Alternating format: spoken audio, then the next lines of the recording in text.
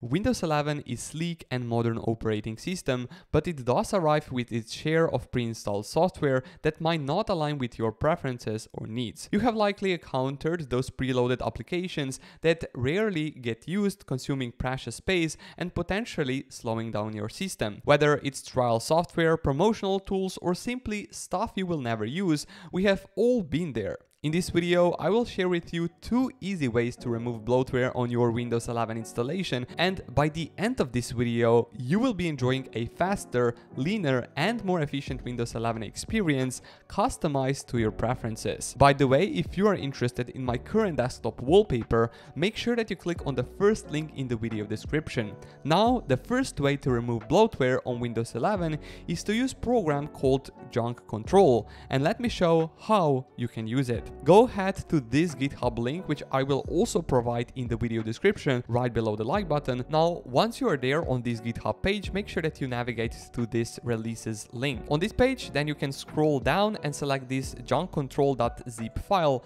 to get the debloater tool. Once you got the file, you can then click on this folder icon on the top right, and this will redirect you to the downloads folder in your file explorer. Once you're there, you can then click here on the top to extract all, and then you can once again click extract to get the debloater exe tool, in this case junkcontrol.exe file. Once you have it, you can then double left click to open it, and you will be also asked to accept the admin prompt. Here, basically press yes, and this will then open the debloater tool called Junk Control. So on this page, you have a few of the options which you can also check to remove even more bloatware on your system. Right now, I will go through them. First, we have the basic Windows 11 build, which is my current version, which I'm currently on.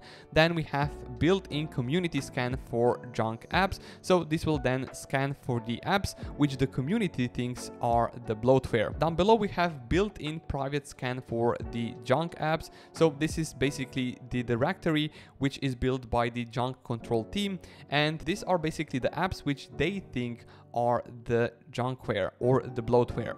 Then we have also the plugins like HP bloatware, Microsoft apps only, OneDrive app, Scan Microsoft Store apps, and also unnecessary Windows programs. So if you checked every single thing here, or if you also leave some of the things unchecked, then you can simply select here new search, and this will then search for the apps which they think or the community thinks are the bloatware. Here we also have a one confirmation. So the plugin OneDrive app features PowerShell code. Do you want to run the PowerShell code for the OneDrive app? So for example, if you don't use OneDrive and you want to remove it from your system, I highly recommend that you press yes here. So I will do that, and right now it will scan for the OneDrive as well, and I think it would also basically remove it. Now here we have a few of the apps which we can basically right now remove from the system. So you can see that this program found 87 junk apps on my system. So there are basically a lot of them. So if you don't want to use or don't use any of the apps and are taking up some precious space, I highly recommend removing them. So for example, at the top we have Netflix, we have Amazon, TikTok, Clipchamp, Facebook. We also have Microsoft Gaming app. We have Microsoft Office Hub, Microsoft Solitaire Collection. We also have here Microsoft Office Hub, Netflix, and also Spotify, which I will leave installed because I actually use it. So these are the apps which I'm going to remove right now from the Windows 11 installation. So here at the bottom, you will then press add everything selected to the bin. Right now you can see recycle bin, we have 86 items in the recycle bin, but if you don't want to remove any of the apps, you can then just press here restore all, or just restore if you want to restore a single app. So here at the top, I will right now press uninstall, and right now every single application will be uninstalled, which I actually checked right here. Here I will click yes, and now every single thing should be uninstalled. After successful removal of the unwanted apps, you will actually see the summary in this application. So here you can see that we have 86 apps which have been selected for the removal. Then we also have 32 apps which has been removed. So only 32 were removed from the system of basically total apps which were selected, so 86. So here we then have the list of which apps were actually removed, and then at the bottom here we have the following apps could not be removed. So like this one's right here, and here at the bottom it also says that this app won't allow you to remove a few of the most important built-in apps like Microsoft Edge, .NET Framework. So these apps are actually needed for the Windows 11 experience and for the other programs. So most of the apps were actually removed. Those essential to run Windows 11 are actually still installed. So I think this is a good thing. So yeah, this is it for this program. Let's right now also check if the OneDrive was also removed. Let's go here to the settings, let's go here to the apps, installed apps, and let's search for the OneDrive. So you can also see that OneDrive was actually successfully uninstalled. And now for the second way to uninstall unwanted apps on your Windows 11 installation. And now we are going to use this tool called Windows 10 Debloater from Sickneck. So this tool is actually a few years old. So you can see here the initial commit, so 6 years ago, and then the latest ones were 2 years ago.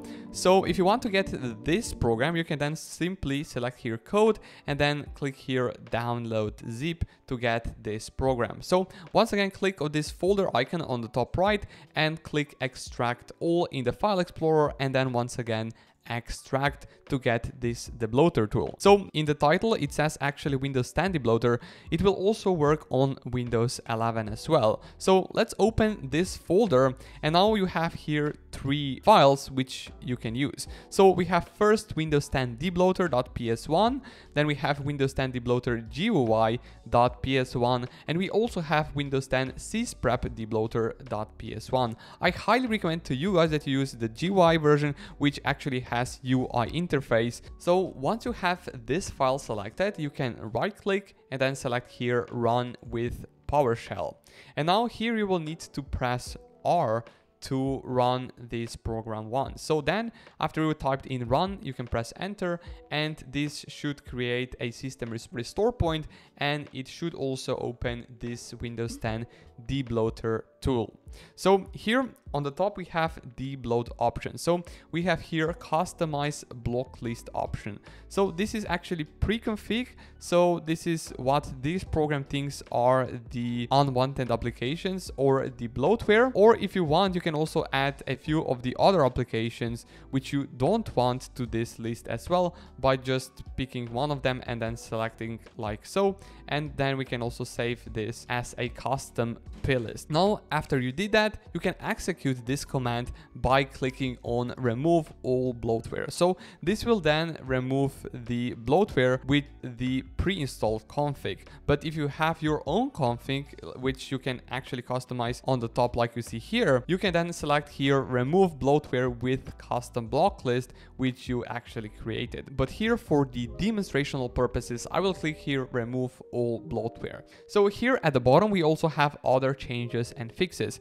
We have uninstall OneDrive option. So we already removed OneDrive with the previous bloatware removal tool. Then we also have an option to unpin tiles from the start menu. Here we also have disabled telemetry and also tasks. So if I click this, it should remove a few of the telemetry options for the Windows 11. Here for the last option, we also have remove bloatware reg keys. So this will remove the registry entries from the previous installed bloatware on our system. So if I click on this, it should also remove every single thing which was actually installed previously on the system from the registry right now. So this is pretty much it for this video. Thank you guys for watching.